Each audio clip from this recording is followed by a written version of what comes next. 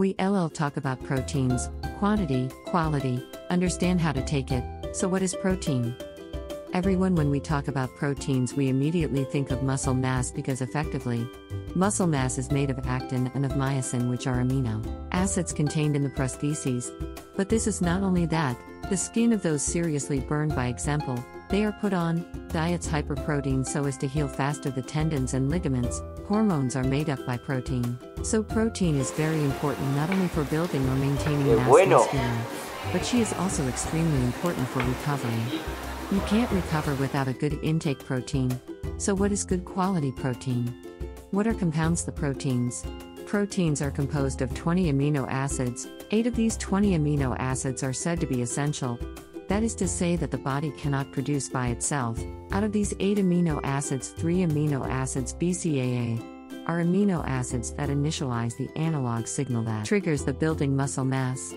In these 3 amino acids, one is particularly important is the leucine. We know that a minimum of leucine with every meal to trigger the analog signal to trigger the muscle building.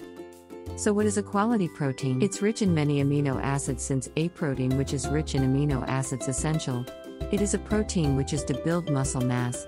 We have need all the components of muscle mass. If some are missing of the components, then the construction becomes difficult. Good protein, it is also a protein that contains enough leucine. Finally, a good one protein is a protein that digests well and will then be able to be transported down to the muscles to be used in part of building muscle. So generally the best proteins are animal proteins. Of course, we have seen where we have observed only with a good diet.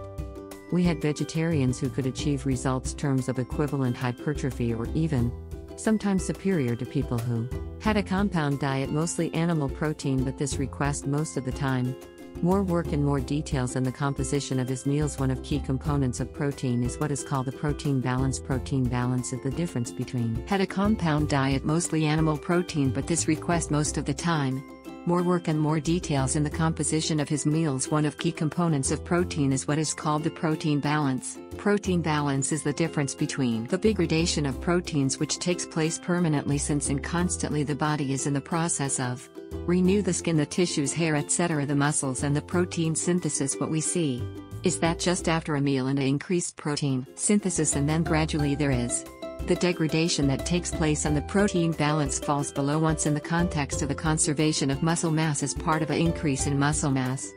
To have a scale of protein source to each of these meals, we will try to divide the day between 3 and 6 meals.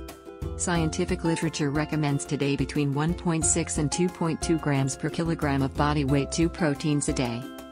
The simple element to remember: it's 2 kg you must absorb in a day. 150 grams of protein. These 150 grams will be divided into the number of meals you have in the day and the number of times you eat during the day, between 3 and 6 times. Once you brought enough protein, 2 grams per kilogram of body weight, that you have divided this contribution protein in the number of meals you have in the day, you already have does most of the work. You can then make sure you have at each meal about 2 to 3 grams of the ostin in order